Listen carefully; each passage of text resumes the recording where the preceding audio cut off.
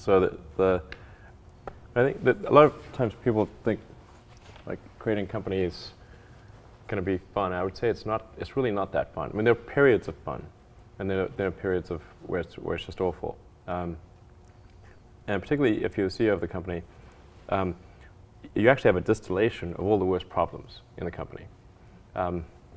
There's no point in spending your time on things that are going right. So you only spend your time on things that are going wrong. And there are things that are going wrong that other people can't take care of. So you have like the worst. You have a filter for the crappiest problem in the company, the most pernicious and painful problem.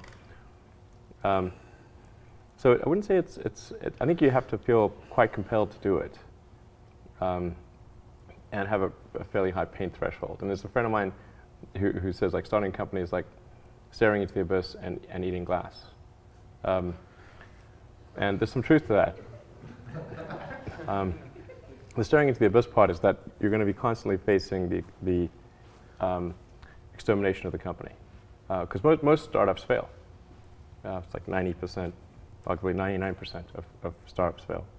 So, that's the staring into the abyss part. You're constantly saying, okay, if I don't get this right, the company will die. It can be quite stressful.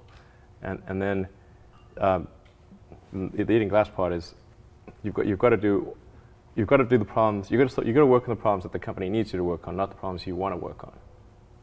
And so that's you end up working on problems that you'd really wish you weren't working on. And so that's the eating glass part.